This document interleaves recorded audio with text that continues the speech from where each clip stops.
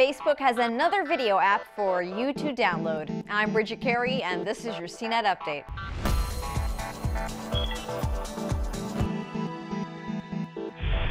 Hey kids, there's another way for you to create and share video on social media. If Periscope, Meerkat, Vine, and Snapchat weren't enough for you, now Facebook has Riff.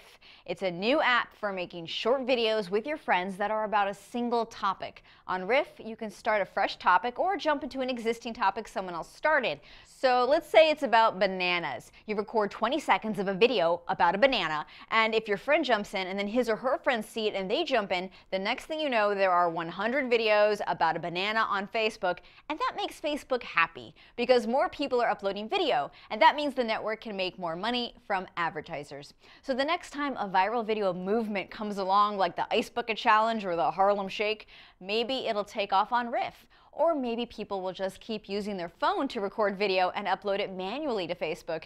Yeah, how boring. In other news, Nintendo has announced a new wave of Amiibo figurines going on sale, but some characters are sold exclusively at certain stores. Among the characters coming out on May 29th are Pac-Man, Wario, Charizard, and Jigglypuff. A total of 15 will be out in September, including Dr. Mario. Similar to Skylanders and Disney Infinity, you put these little characters on a sensor to play them in a game. In the fall, there will also be little Yoshis made with actual yarn to play in the game Yoshi's Woolly World. Nintendo has sold more than 5.7 million of these Amiibo figurines, and these toys will also unlock a short demo of a classic Nintendo game from NES or Super NES, and you can buy them in the Virtual Console store. In mobile news, Google is giving you one less reason to log into Google+. A major perk of the social network and app is that it automatically saves an online backup of your phone's photos. But now, Google is adding this photo backup ability to another app, the Google Drive app for iOS and Android. Google Drive can automatically save copies of your photos and videos from your smartphone or tablet. Also, your photos from Google+ will show up in Google Drive. It looks like Google is taking steps to separate Google's photo services from Google+.